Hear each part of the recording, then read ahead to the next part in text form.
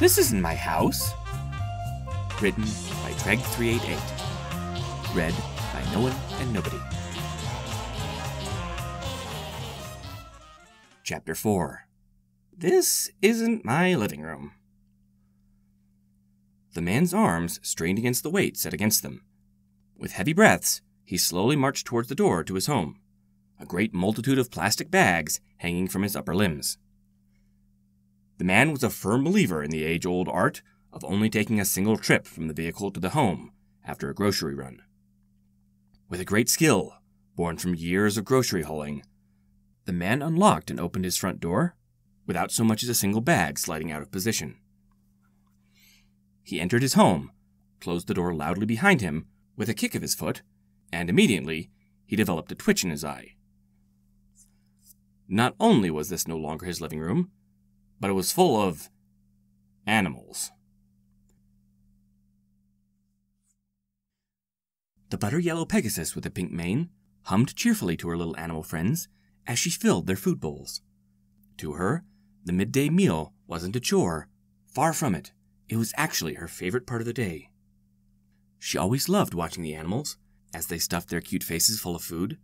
Sometimes they would get a bit rowdy and push at each other, but with gentle persuasion, they would always go right back to getting along and each having their fair share. They were all such well-behaved dears. The Pegasus happily trotted to the entrance of her foliage-covered cottage, a light skip accentuating the joy presented in her gait. It was time to feed the indoor animals, and then herself. Nudging the door open, the Pegasus entered her home.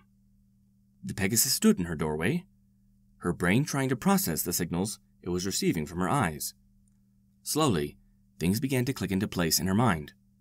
Her pony friends had told her their rooms were being replaced, but she didn't quite understand what they meant at the time. Then, the smallest thought floated through her mind. It was an incredibly small thought, but it had the largest effect a thought could hope to have on this particular Pegasus. It made her eyes widen, her heart hasten, her breath become rapid and shallow, all because of a tiny thought composed of 4 simple words. Where are my animals? The man let out a groan of annoyance. He knew it would happen eventually. He wished it wouldn't, but he knew it would all the same. If only it had the common decency to occur when his arms weren't less occupied with plastic baggage. Lousy universe and its complete lack of etiquette regarding the proper time to swap one's room with that of a random stranger, who the man is beginning to suspect is either not entirely human or else a very unique individual. He marched through the room towards the kitchen, taking note of various animals that made a path for him as if given an unheard command to not impede his movement. There were birds, mice, badgers, chipmunks, a rabbit, and all sorts of small creatures he didn't recognize immediately. The man moved to the kitchen and stored every bag in the fridge, the only modern appliance in this woefully outdated room, without even bothering to sort the contents. He figured it'd be best to deal with the sudden large amount of animals on his hands first. The man absent-mindedly rubbed the bridge of his nose. If only he knew what was changing his rooms around and how to reverse it. The pony was not doing well in the broadest sense of the word. If one could see the metaphorical length of her face at the moment, they would not refer to her as a pony. Instead, they would declare her a horse, with unusually stubby legs, and immediately dare the shortest friend they knew to attempt to ride her. That would not end well. To top it off, the pony's actual appearance was nearly as bad as her metaphorical one. Her mane looked as though it had been used to house the very animals she was searching for. The fur along her cheeks, chest, and forelegs was matted down with the slightest traces of salt, evidence of the amount she had been crying. Adding an emphasis to all the physical signs was the way the Pegasus was now carrying herself. Brokenly. Even the most dense of creatures would take a single look at this being and realize she had just lost something so important it left her no idea where to even begin to recover from. The Pegasus dragged herself up onto the strange couch in the strange animal-deprived room, which was nearly destroyed by the Pegasus' frantic search for the animals, and allowed herself to collapse upon it. She felt something underneath her, poking into her.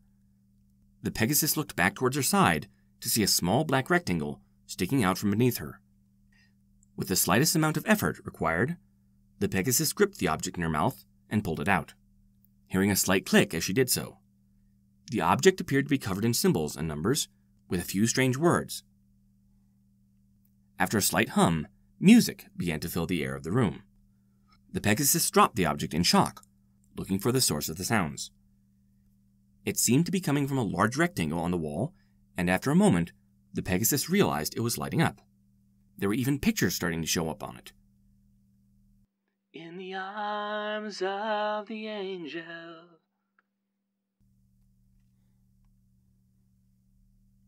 The man was not having an easy time. The man's troubles stemmed from the animals that had appeared in his new living room.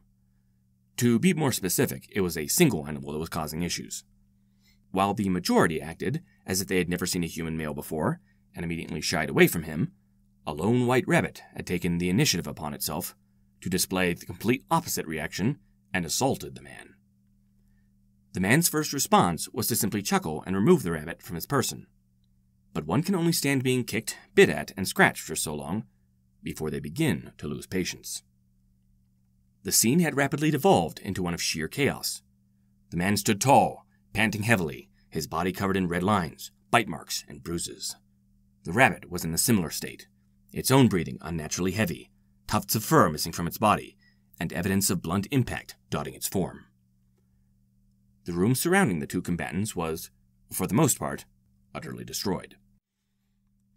The more comically flimsy pieces of furniture were nothing more than piles of broken wood and fabric.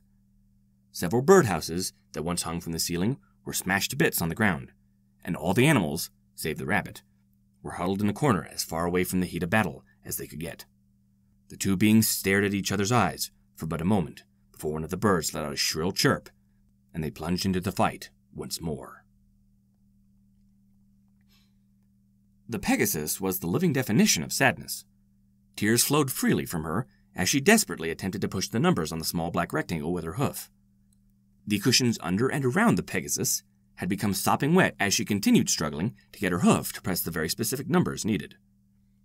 She didn't know what the rectangle was, or who the strange creature that appeared in it was, but she did know that it was showing her many animals that needed help, and somehow copying those numbers that appeared would allow her to help them. She had to try.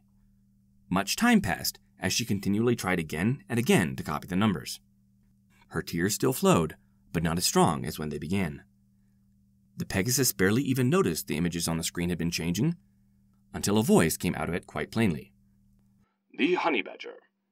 The Pegasus didn't know what it was, but something told her deep inside that she had to take a moment to watch this new message.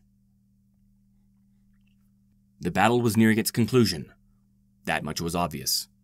The man wiped some sweat off his brow with the back of his hand. The rabbit did likewise. The rabbit struck something resembling a martial pose. It was ready to finish the fight for good. The man had similar thoughts, but he did not strike a pose, or make any sort of threat. Instead, he stood up to his full height, and simply walked out of the room. The rabbit stood there, confused. His opponent just left him. It was a short while later that the man returned to the room, carrying a sheet of paper and a pen. The man offered the objects to the rabbit, who quickly snatched them and gave the man a questioning glance before looking the paper over. It was a peace treaty. The rabbit looked from the man to the treaty, and ever so slowly broke the pen. The man frowned. Ignoring the man's disapproval, the rabbit dipped a single paw into the ink, leaking from the pen, and placed it upon the paper. He then motioned for the other animals to come forward and do the same. The man watched with a smirk as each animal left their mark upon the paper. Then, as the last animal was walking away, he stepped forward to dip his thumb into the ink and leave his own mark on the paper. They had all come to an agreement. Now the man could get back to the important business of putting away groceries. The Pegasus shakily stood up, the last of her tears long gone. She knew what she had to do. She had to follow the example of that brave little soul, the honey badger. The honey badger wouldn't just lay around moping. No, the honey badger would go out and take what it needed. In the case of her lost animals, she would go out and find her little animal friends, wherever they might be. She would bring them back safely home, and she wouldn't let anything stand in her way. With a fierce determination, the Pegasus donned a scarf and and left the relative safety of her home. Watch out, world. There's a new honey badger, and she will not stop until she has found her lost animals. A shame she left without any idea where to start looking.